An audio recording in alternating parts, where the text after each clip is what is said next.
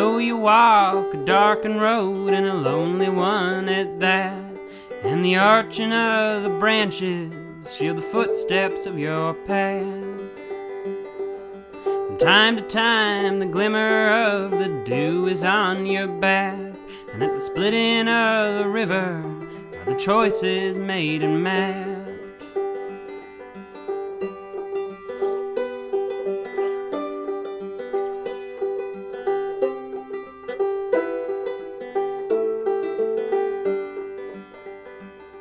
And for all your trackless wanderings, their eyes upon your soul.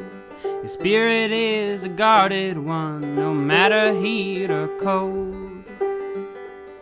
May every living being be a brother to your heart, and every living thing be a sister from the start.